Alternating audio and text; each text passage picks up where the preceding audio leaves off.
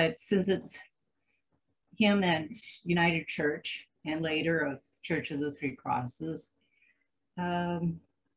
he started out there around the same time I did. I don't know. Were you in the Methodist Church? Yeah, he said so. Oh, okay. Yes. In 68. Okay, so I came to the United Church in 67. Okay. Frank is a retired lawyer, a loyal church member, done all kinds of services, and I'm not doing justice to him, but maybe we'll turn over. Or Frank, do you have other things you'd like to mention or that you want me to mention? Well, so you came over with Emery Purcell from the Methodist Church in 1970 then, right? Yeah. Well, why don't I just sort of take it over? Is that all right? Sounds good. Okay. And if anyone... I guess it was the... I'm losing something here. Yeah, Oh. Frank said earlier that he got a message that his router was giving him a bad connection. We get that sometimes, and well, that's okay. I just, if anyone has trouble hearing me, just, wave your hand in front of the screen and I'll try to make it better, unless you're on mute, in which case you won't be able to do it. I see many old friends here and a couple of people who are fairly new to me. I'm Frank Schneider. Karen and I moved to Hyde Park in 1965. Our children were born here. Frank Allen was born in 1966. And Beth was born in the end of 1967. And around 1968, Karen became involved with the Hyde Park United Methodist Church. And in fact, our children were baptized there. And we were around at the time of the merger between the Methodists and the Congregational Presbyterians, which was the old United Church. My involvement dated from around that time when Emery Purcell, who most of you know well, came to me and said that the Methodists need a temporary treasurer. He explained that in the course of the merger, the bills were all being paid under one account, but each church would write a check to the joint account, and then the joint account would administer all the funds. And the existing United Church treasurer, named Bob Smith, was the one handling that. And all I had to do was write a check, I don't remember whether it was once a week or once a month, to the United Treasury, and do it for about 1.5 years till everything got together, and then I could, that would be the end of it. of course. Of course. Well, the first thing I found out was that it wasn't just one check, there were a couple more. And then the United Church treasurer left town rather suddenly. I had something about a young woman, but I never figured out quite what it was. And that was Bob Smith? What? Someone comment something? Judy asked who that was. Oh, you mentioned Bob Smith, right? I do remember the. Yeah. Well, anyway, I was treasurer, and then I cycled through the various offices of the church: treasurer, on council, finance committee. At one point, I was deacon, which is when I got to know Ted Swain. And Karen and I raised our children, as did the Audrains and Lampkins and several other people. We went to many events. We had the Shrove Tuesday, which was Tuesday, and Cal and Ann, I will always remember and be envious that we would come up with these wonderful costumes for the occasion, and the Audrains would always beat us. So, anyway, we had more kids. Yeah, well, you utilize them much better too, and we went a couple of times to the Tower Hill camp for a weekend and several other things until 1991. We moved out of the neighborhood and terminated our relationship with the United Church of Hyde Park. That was during the time of Jim Child. And in 1993, we became members of the Church of the Three Crosses, a small church on the near north side and near the border between Old Town and Lincoln Park. It was about a block south of Armitage and 2 blocks west of Clark Street. It was Methodist and UCC, and we have been a member of members of that church since that time. Karen doing her thing, me doing mine. In any event, around the summer of 2004, our pastor, who was Methodist, was reassigned in, I think, February on short notice, as in 30 days and she was gone. We got an interim pastor, a man named John Hobbs. There's a long story of getting him to be our pastor, which I can share with any of you sometime. John had grown up in Eastern Tennessee. I think he went to a Methodist church as a child, went to a Presbyterian seminary. He had his church, he was married, had 2 children. And about 20 years later, he came out. And back then, that was not accepted as it is today. And he said the church didn't defrock him, but they just wouldn't give him a pastorate, including the one that he had been serving at the time, whose members wanted him to stay. In any event, he came to Chicago with his partner. He was head of a religious homeless group, and for about 10 years, got tired of fighting the Methodists, went to the UCC, and they ordained him, and then we came calling. So he was our interim pastor. Incidentally, contrary to rules, he became our permanent pastor, but that's another story. And in the summer or early fall of 2004, he brought up to the church council the issue of open and affirming. And the inquiry was from the UCC as to whether we were an open and affirming church. The council decided to refer it to the congregation. Our bylaws provided that we would follow the dictates of each denomination, but when there was a conflict between them, the council would decide which denomination to follow, subject to the wishes of the congregation.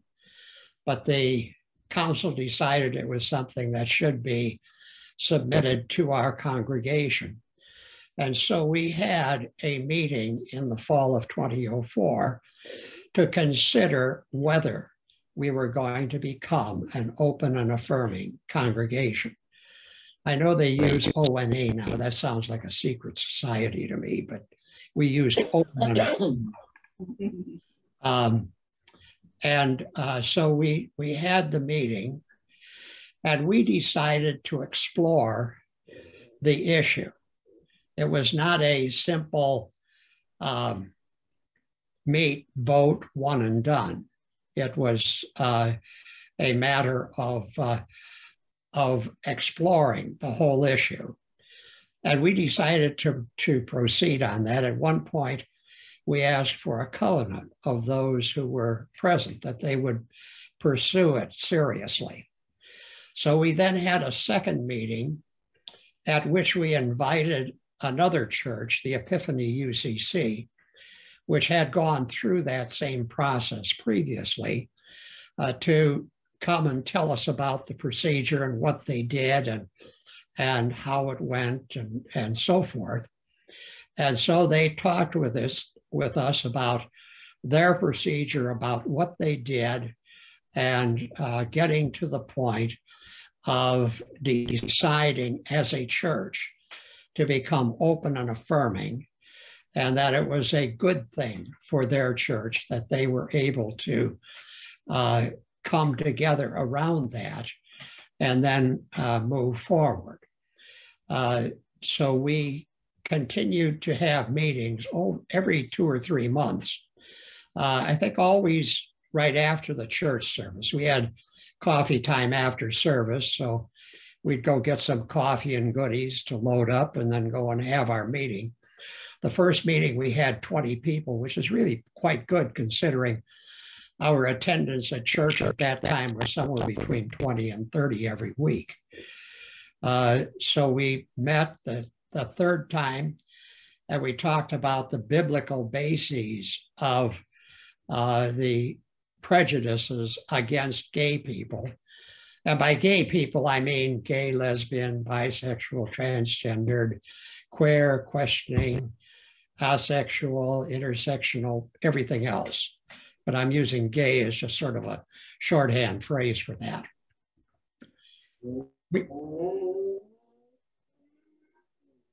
If there's a question, I'll be happy to take it, but let me continue. We talked about the biblical basis and what was right and wrong and the various interpretations of the Bible. We didn't really get done, so we had a second meeting on that. So that's number 4. And we had a 5th meeting then about 3 months later, at which we talked about whether we wanted to proceed to become an open and affirming congregation. And we felt, those who were at the meeting, that we should let everyone know, to give everyone a chance to participate and to let them know where we were, both in the open and affirming thing and also in the process of learning and deciding. And so after the 5th meeting, our recorder, who was my wife, Karen, summarized all of our previous 5 meetings into about 2 or 3 pages, which were shared with the congregation. And then we had a 6th meeting, and we invited a number of people who were gay, lesbian, etc., to talk about their experience and what going to an open and affirming church meant to them. It was quite good to listen to the positive feelings that people had for a church that was willing to say and to act in an open and affirming manner. So after that, we decided to have a congregation meeting, which happened in January of 2006. And we had 20 people there, and the resolution to become an open and affirming church passed unanimously. So that was that. But you know, it's good to talk the talk and walking the walk. We found after we became open and affirming, basically nothing happened. Right. Nothing was different from what we had before. We still greeted visitors. We still got together for coffee. We still enjoyed each other's presence. We still did the various things that we did before, both in and out of the church. But we did note that there seemed to be an openness present, and that we did get some gay people, but we also got straight people. In fact, I talked yesterday with a woman. The couple had joined our church about 5 years later after we had gone through the process. And I said, did the fact that we were open and affirming mean anything? Her comment was 100%. We never would have considered joining if you were not an open and affirming congregation. So we've gone forward. We have been an open and affirming congregation since 2006. It has not hurt us, I don't believe. We presently have a pastor who is Methodist lesbian who is much more militant than some of the rest of us. And so there's a more of an emphasis right now on it. Now, as far as the lessons, what we learned, we learned that becoming open and affirming is a process of education, a process of learning, a process of encountering, and a process of doing. We learned that gay people have some triggers that we, as a heterosexual old guy, might not fully appreciate. The casual jokes, I'd compare it to racism, where you got people who are, you have no idea about the race thing, and one day they just come up with a remark that's just, oh my God. Well, it's the same thing with gay people. A comment like Adam and Steve is going to scare them off. And they are very skittish about it, because gay people have been hurt by the church. So safety is something that is important. They want to be in a church that's safe. So it's not enough to say you're open and affirming. You have to be open and affirming. The comment was made that what gay people look for in a congregation is, seeing my notes, the gift of the ordinary that is being treated like anybody else. And if you've got bad people, whether they're straight or gay or white or black or Hispanic or anything else, call out the bad behavior, but recognize that this is something which is lending toward a more inclusive congregation. So that's what I have to say, except I see Sue Davis. Oh, yeah. My goodness. Yay. I know all of you except for you, Mr. Chen, right? Yeah. Chen Clearing. Yeah. I don't know him, but other than that, I know all of you. Okay. Well, I know most of you, and some of you I've just sort of met in passing, but many of you I've spent many hours with, and we can reminisce about that. But anyway. My church out here in Plainfield, Illinois, just went through this about 10 years ago. And we did probably exactly the same thing you did, which was get the church congregation involved and talk about it and take many meetings. And then the council brought it up and vote, and it passed with no problem at all. There were a lot of speeches. And I remember one girl saying that if we didn't vote yes on this, she was leaving the church. But that has happened. yeah, Jane Dell, who was a member of our congregation briefly, went to a church in Northwest Indiana and went through the gay and the open and affirming process, Yeah. and it lost by 1 vote.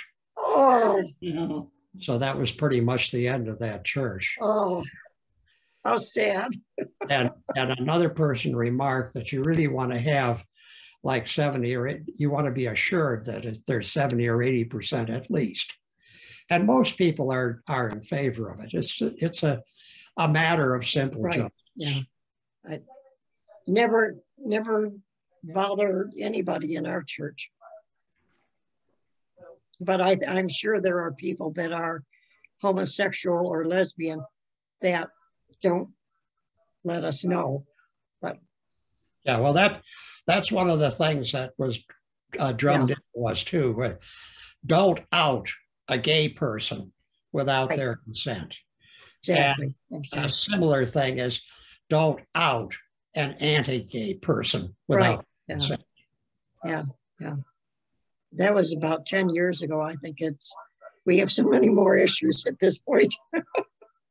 Everybody does. Oh, Well, my son, Peter, who you would remember, yeah. since we were, he's now married in Massachusetts, and he and his wife belong to an Episcopal church, and I don't know if they consider themselves formally open and affirming, but they certainly are actively opening and affirming because they have a lesbian pastor who actually married Peter and Celeste.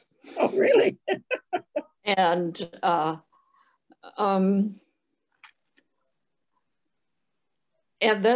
number of parishioners who are gay couples. So, and I have been going to their services actually by Zoom quite a bit. I was going to say, how? Well, it's been kind of interesting because it gives me a little bit of a view into their world. Yeah. So That's the good thing of having a son who lives in Boston. You get to visit him. Yeah, right. Yeah. Well, they live outside of Boston at this point. They're in Reading, which is one of the Northwest little towns that are now the exurbs. So, Tracy, I can't believe how young you still look. Thank you. I will accept that. Thank you. No, you're not going to say the same to me. I tell I'm people so excited to see everybody on here. Yeah. But I actually had a question for Mr. Schneider about what it sort of when you say to act like it. So I guess there's one thing to mean to say that you're open and affirming, but then another to act like it. So what does that really look like when you say act like it? And I say that only because I feel like sometimes we are kindness challenged. We have a little difficulty, I think, sometimes being friendly. And I think sometimes we think we're being friendly, but we're really not. And I wonder, is there a way that, how do we know that how do we really act it out instead of just saying, like, I have no problem with it, but am I doing something that is deterring people or something that I'm not really aware of? Well, I think that the whole idea is to treat a gay person just like you treat anybody else, and not either call attention to it or obviously avoid the subject. The matter of treating gay people like everybody else is important, and also the matter of sensitivity. You have to kind of screen yourself, make sure that a comment that a joking comment about a gay person might be perceived a little differently than a joking comment. And I think if you do those, there shouldn't be any problem. Although a friend of mine said one time, he said, they tell me to act naturally, and they say, don't do anything stupid. I wish they'd make up their mind. But that's my feeling about it. Oh, dear.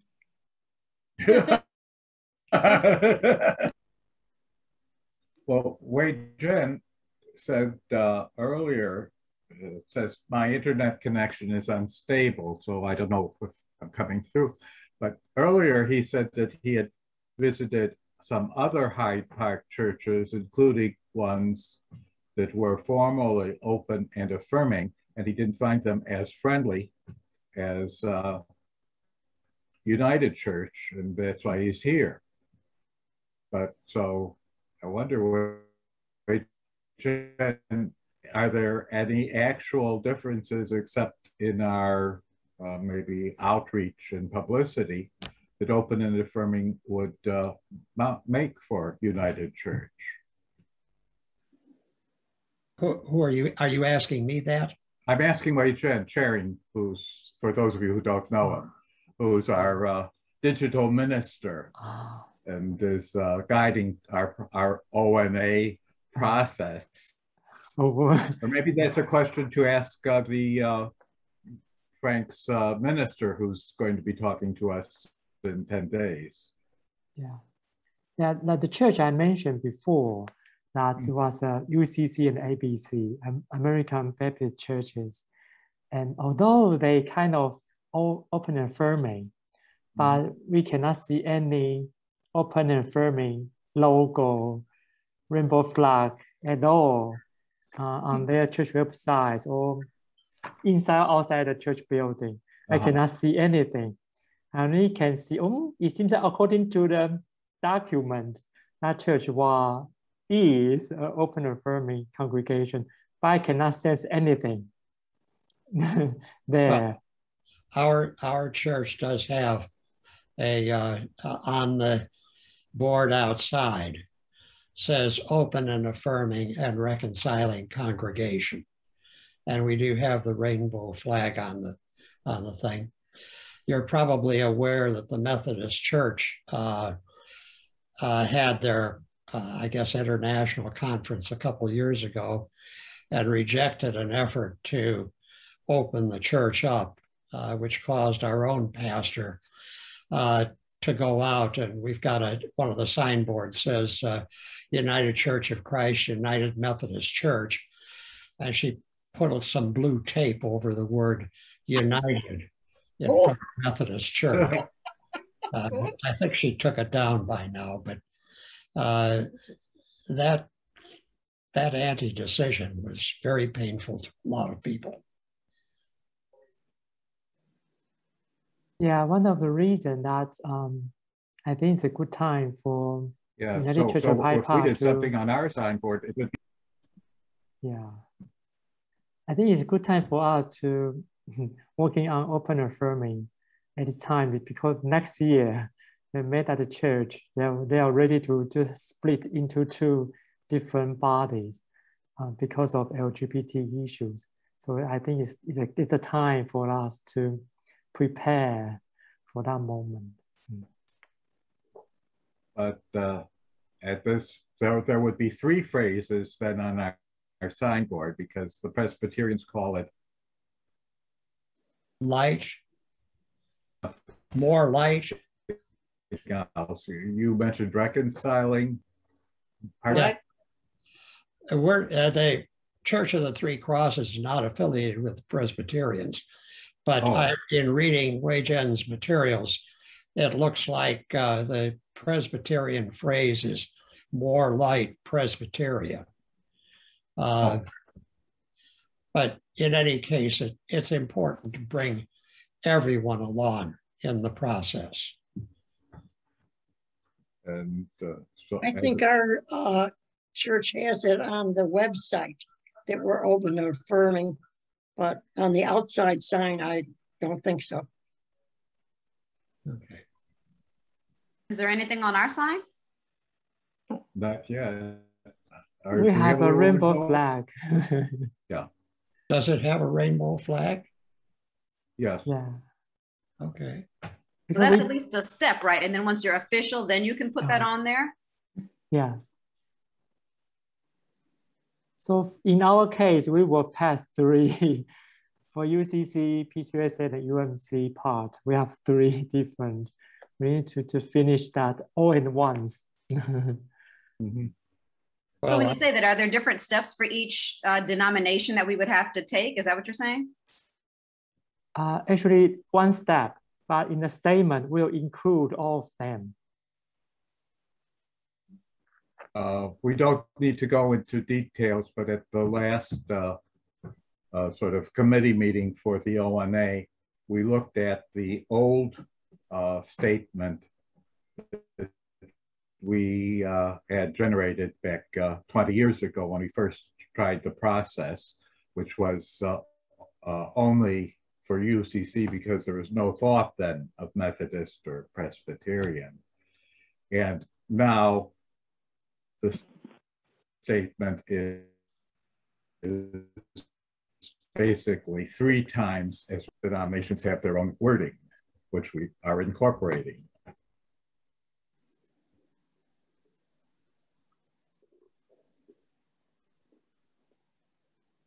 Whoops. Who's that? Is it Marcia? No. Who just said whoops? I think I'm kind of new to like our process, I guess, and I just kind of wonder what step are we at? Frank talked about numerous meetings. Have there been meetings to talk about this and get the congregation involved so far, or where are we at in the process?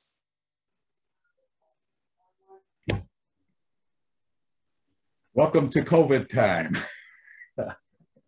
Yeah. So shall I?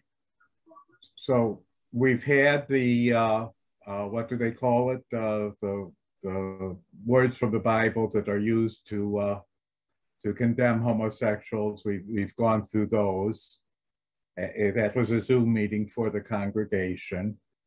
We've had the talk from visiting queer folk, telling about their life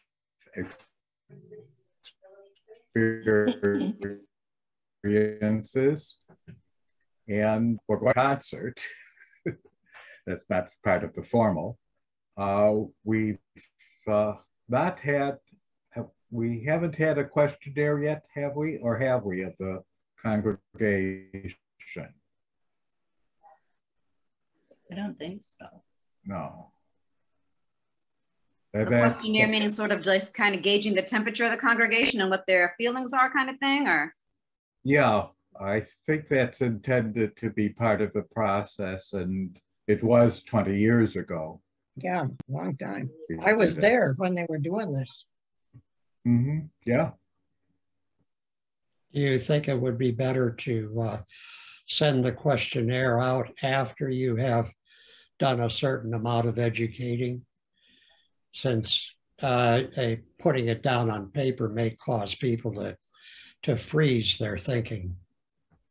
I think it's just that we've been stuck in COVID time doing almost everything on Zoom, announced in the weekly newsletter, but people don't read the newsletter. It's also announced from the pulpit. Good. Oh, good. I said, I do. It's also announced from. Good. Things are said from the pulpit on Sunday, like, okay, we're going to have this, but it's said once, not the, what is it, 6 or 7 or 12 times you have to repeat something for it to register with people, they say.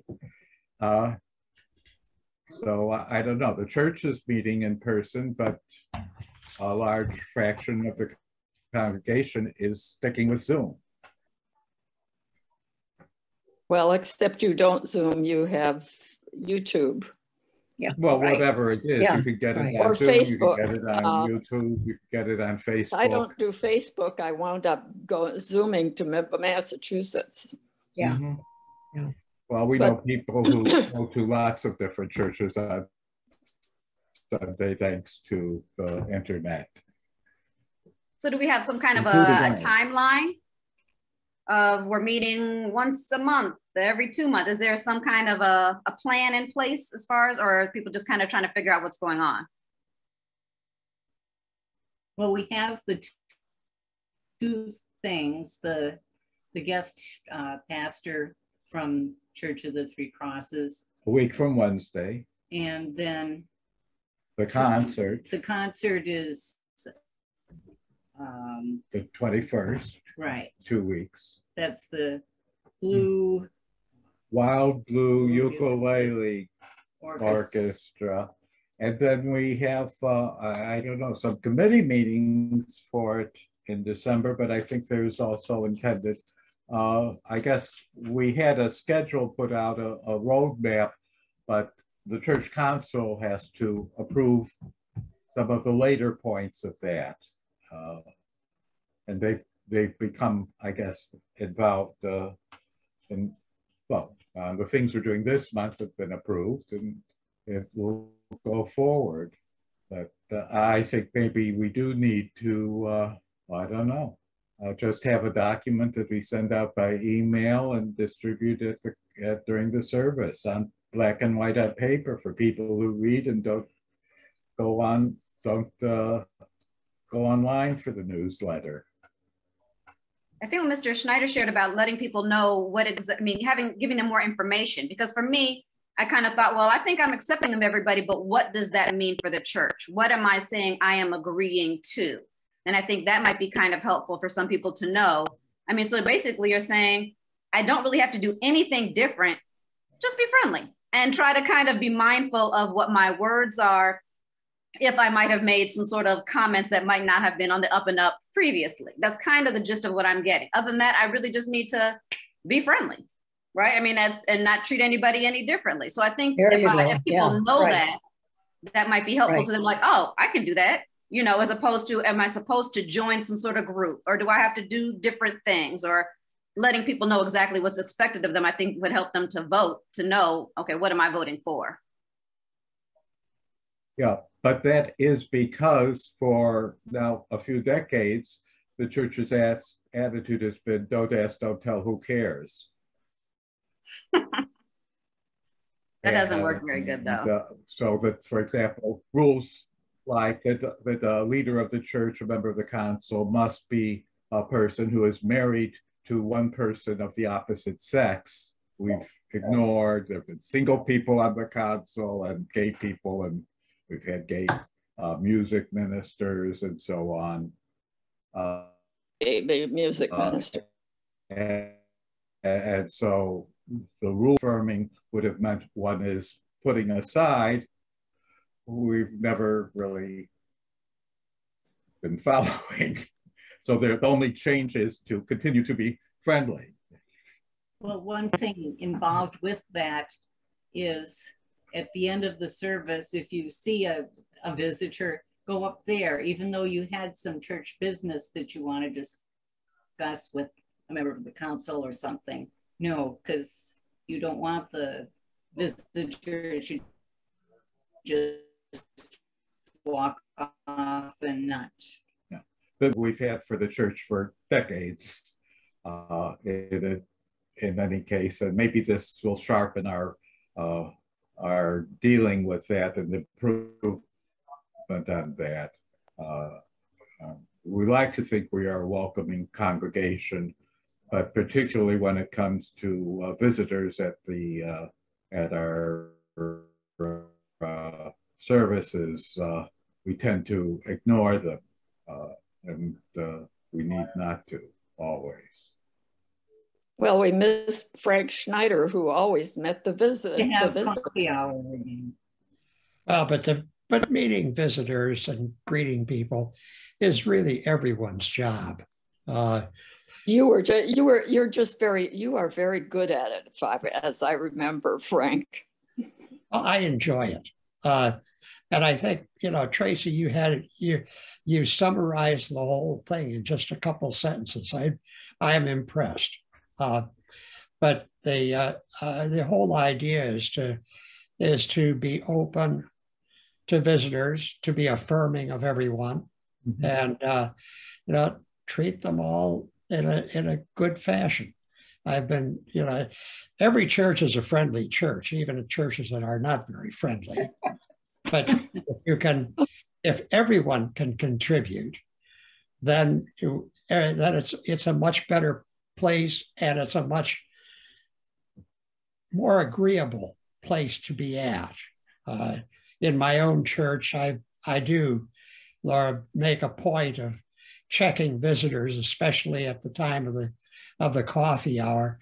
And I've been impressed that visitors never just stand around alone. There's always someone, usually multiple people, to come up and introduce themselves. And that's something that really builds community. And if you can do that, you've got a lot of people who want to be a part of you. I'm the unofficial greeter at our church, and I pass out the bulletins and stuff as they come in. And doesn't matter who they are, they gather welcome, and here's your bulletin. Yeah. Well, yeah, that's good. But I think maybe that's a muscle that as a congregation that could be strengthened as far as what's the best way to greet a visitor or something, so you're not smothering, or maybe that's something that can be kind of, I'm not a very good meet and greet mingle person. That kind of makes me nervous. So even maybe if you're helping people to know, okay, make sure that you're shaking a hand, or kind of coaching people a little bit can be part of our training to know. I don't think that's a skill that has come naturally to everyone in the congregation. So if that's even little pointers, and I say that as an example, someone said to me at one point that if you greet someone by saying hello, to some people that's offensive. To some people, they want to then hear, hi, how are you doing? So to me, that was news to me. I was like, oh, I thought I said hi, I acknowledge, meaning to someone that I knew, but then to even say more that I needed to go that I was being offensive. Well, that was news to me. Oh, I'm being offensive by only saying hi? Okay, well, let me make sure that I'm saying the whole thing, where to someone that was offensive, to me, it was no big deal. But now that I know, I can say 4 extra words and not be offensive, or something like that. So even if you can have those kind of skills sharpened a bit, I think might be helpful for our congregation. Yeah, and as you get visitors in and they introduce themselves, you find out a little bit about them, and judge, their age or where they're coming from and everything. It's easy enough to go to someone else and say, hey, Laura, this woman has a son who lives in upstate New York. Maybe you ought to talk to her and get them hooked up with somebody who may have something in common with them.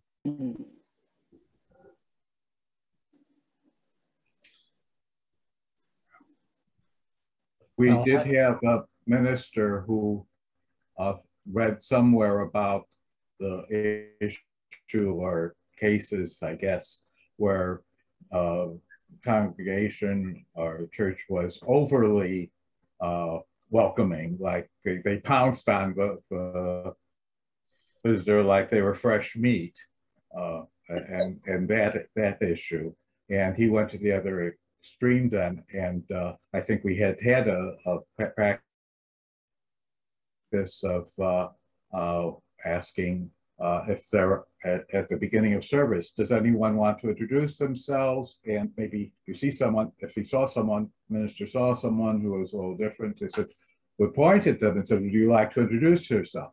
And this minister stopped that practice because of what he had read in that article. And we never resumed it. Although we used to have the gathering or the congregation at the end of the service, everyone would go up toward it or be around the communion table. Mm-hmm. And then it was a good time to introduce visitors because they felt they're part of the same group. Yeah.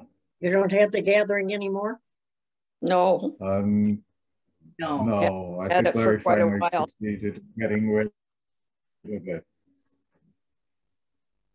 And there are a number of members of the church who felt uncomfortable with it. True. I can see Charlene made a comment that we are looking for more greeters. So that's something that people are actively doing, it looks like. So that's good.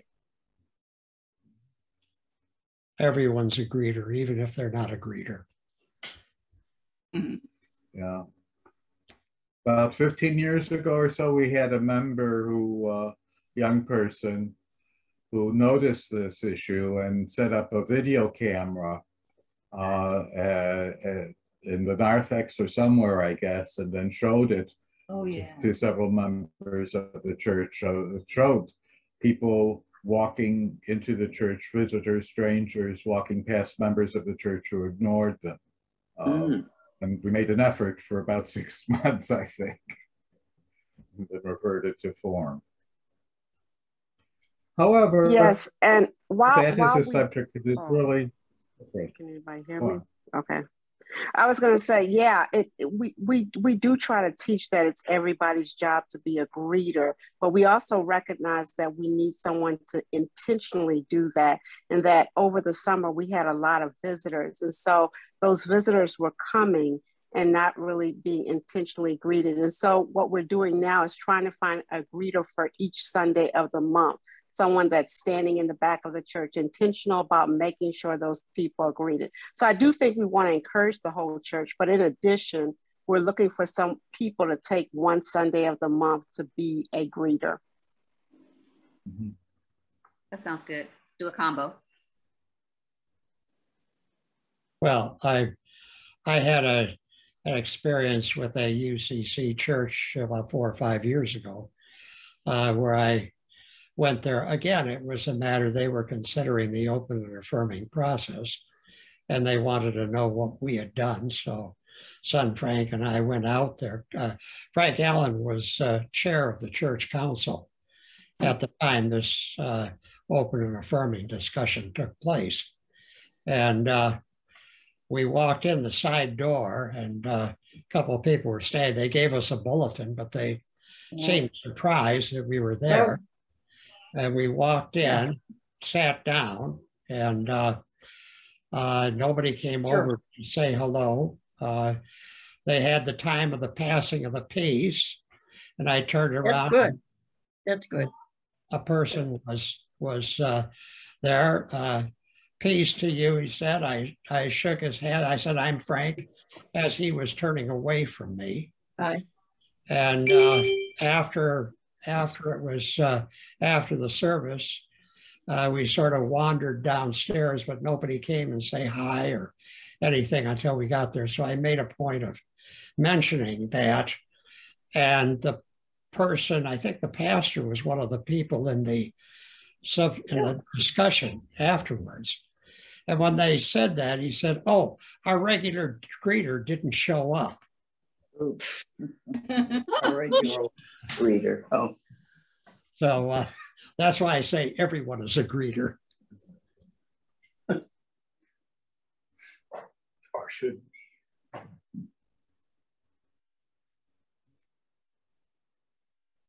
On Peter's note, as far as like how many times people need to be reminded, your email was very helpful personally to me. I saw it on the newsletter, but then when I got your email, I was like, oh, that's right, that's coming up. So that is very, I also got a reminder from my mother as well. So that's also really helpful, is to get those reminders and not just put it in the newsletter. So even as you were saying that, I'm jotting it down like, okay, I do remember the ukulele concert because that's the ukulele. I got to see the ukulele. But to kind of remind people, I think is a really good thing. I mean, you shouldn't have to, of course, we should put it on our calendar, but let's be real. You got to remind people a billion times about stuff coming up. Mm-hmm. And on that note, our next thing you said is the pastor is going to be speaking to us from your church, Mr. Schneider, or? Yeah, I think she has, I don't know what the date is, but Wei Jen contacted her, and she's much more militant than I. She is a Methodist pastor, a lesbian Methodist pastor, and that's not permitted in the Methodist Church, except she is. And Emery Purcell was the person who played a large part in getting her ordained. Good, good. So she is She is a full-fledged pastor. I won't steal any more of her thunder, but and by the way, Tracy. November 17th. Oh, November 17. Okay. What day? That's a Wednesday, is it? Yes. Yes. Okay. Yes. Okay. Well, it's really been great to see all of you. I just I am so happy that I had this chance. This is my old community, most of you. Is it out of line to say hi your family? Well, I'm going to sign off now since I've listened to what Frank had to say and I enjoyed it a lot. Yeah. Yeah, it was very useful. Just one last thing to say. If you have any thoughts or questions or want to talk to me about this at any other time, it goes without saying, but I'm going to say, feel free to call me. Will do. Will do. Sure. Take care. Bye. You too. Bye. See all of you. Bye bye. Good night. Yeah. Good night. Thank you, Frank. Bye. Thank you, Peter and Judy, for hosting the meeting tonight. Thank you. Thank you. Thank you, and Jen. Yeah, I'm glad. Well,